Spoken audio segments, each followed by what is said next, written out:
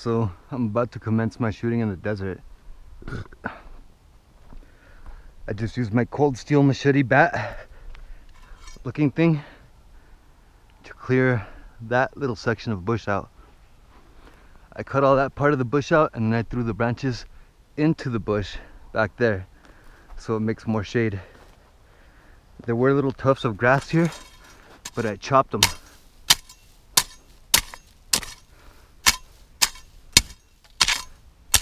Chop them at the roots like this.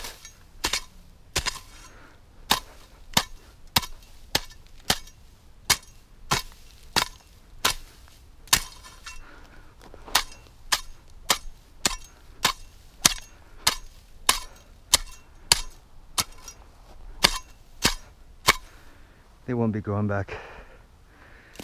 I think they get the message. Oh, I wanted to show off my GoPro rig.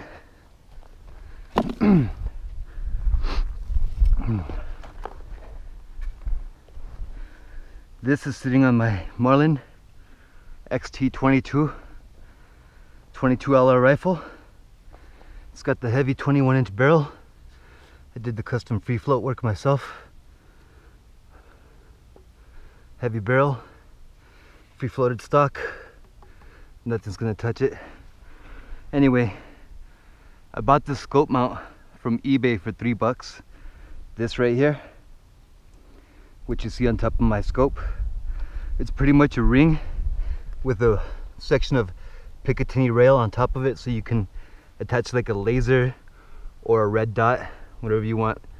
But I had the bright idea of getting this and drilling a 3/16 hole from the top through to the bottom, and then getting 1/4 inch by 20 die, tap and die, and actually threading the hole. Then what I did is I got a bolt from the hardware store, again 1/4 inch by 20, and I screwed it into the mount itself. So if you were to take this aluminum GoPro holder off, you would see a section of just bolt sticking up out of it.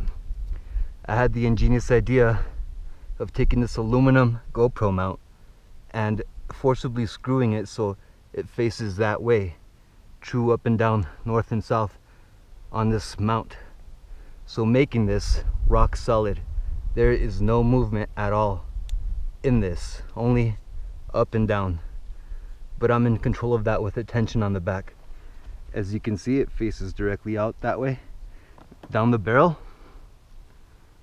I would show you how it works, but it's a GoPro Hero session. It's a number 5, so there's no screen on the back. You're just gonna have to see the footage once I upload it.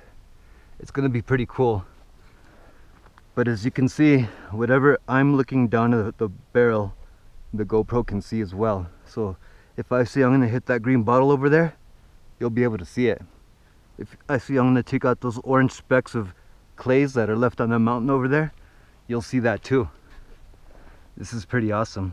I haven't seen anybody else think of something like this. I kind of want to market it, but seeing as how I just put it on YouTube, it's kind of free now. Maybe somebody will make it, wink wink, and I can buy copies of it without having to work so hard. But yeah, there it is. You can take it off with Allen wrench, and just has 4 bolts. Also, it comes with inserts for 1-inch screws for 1-inch tubes on the scopes. This is actually a 30mm. It's bigger than 1 inch, so I can get more light and I can see better. I like it a lot. I'll be using it here in a little bit, but for now I'm gonna use my AK because I got a brand new muzzle device for that and I wanted to show it off. Thanks for watching.